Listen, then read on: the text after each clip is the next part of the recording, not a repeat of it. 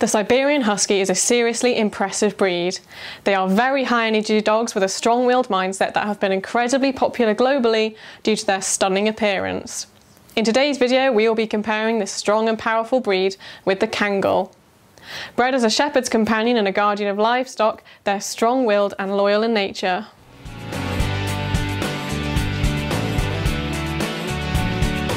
Welcome back to the Fenrir Husky Show. If this is your first time here, my name's Mimi. I'm a certified canine leader here at FenrirCanineLeaders.com. This channel is dedicated to helping you learn everything you could possibly want to know about the Siberian Husky, and then how to become high-level canine leaders that can raise perfect huskies. So if you're a lifelong husky lover, you're thinking about getting one, or you're just starting your journey with your new pup, then this channel is for you. So make sure you hit that subscribe button and turn on the notification bell so you never miss a future husky video. So let's dive right into today's video and look at these two breeds, their similarities and their differences. Firstly, let's take a look at the breed's histories. It is believed that the Siberian Husky originated among a tribe of Siberian nomads known as the Chukchi. The dog's history is pretty unknown, but according to DNA tests that have been done, they appear to be among the oldest of dog breeds. The Chukchi tribe used the dogs as fast transportation and as a family dog. The Huskies would often sleep where the children did and provided warmth for them in the cold climate.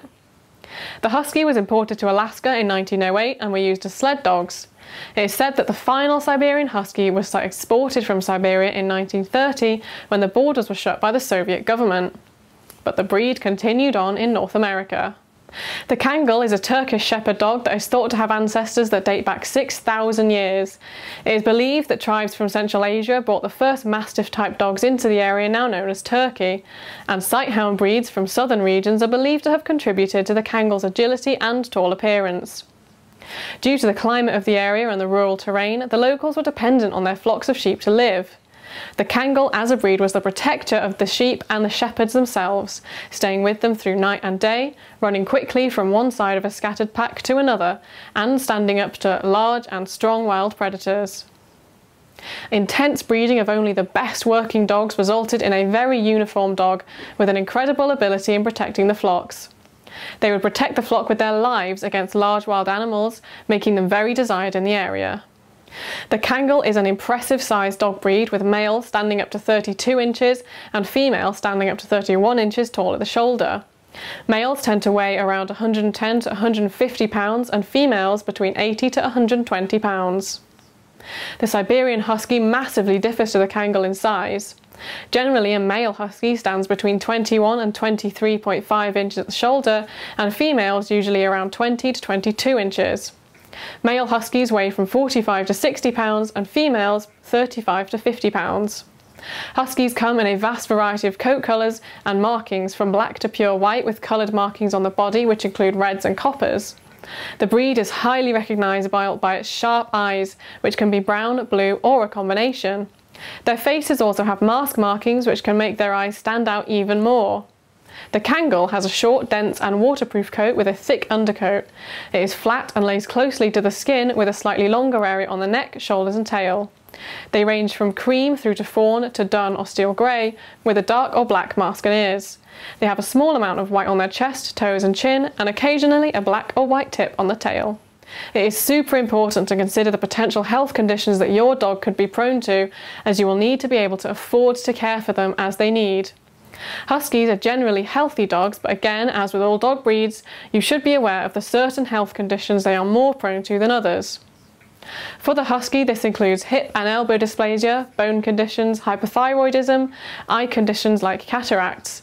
The Kangal is also prone to various health conditions including hip and elbow dysplasia, mange, glandular conditions and eye problems.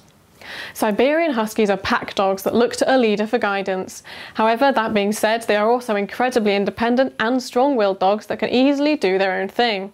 They are highly intelligent, and so training can be both easy and hard. They learn quickly, but not just commands that you teach them. They can easily learn what not to do, which will need to be corrected in a calm and consistent manner.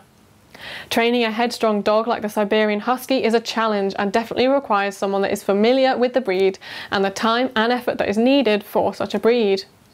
They are high-energy dogs that need lots of exercise and different activities to prevent boredom, as they can become destructive. Huskies love their families and love to play, and with early socialisation and proper training, they can be incredible family companions. Although the Kangal was bred to protect, they are not actually an aggressive breed by nature, but they can be quite stubborn and slightly territorial. They have a steady temperament and are naturally independent and highly intelligent, which means they can sometimes be tricky to train as they are happy to do their own thing. Consistency is key when training such a strong-willed and independent breed. They are loyal to their owners, and with lots of early socialisation, they can be much more confident and friendly when it comes to meeting unfamiliar dogs and strangers, which is important when having this dog as a pet. I hope you enjoyed today's video. If so, make sure you hit that like button, get involved down in the comments section below, and don't forget that if you're new here to make sure you subscribe. We have 2 dedicated husky videos coming here every week, so I can't wait to talk to you again on the next episode of the Fenrir Husky Show.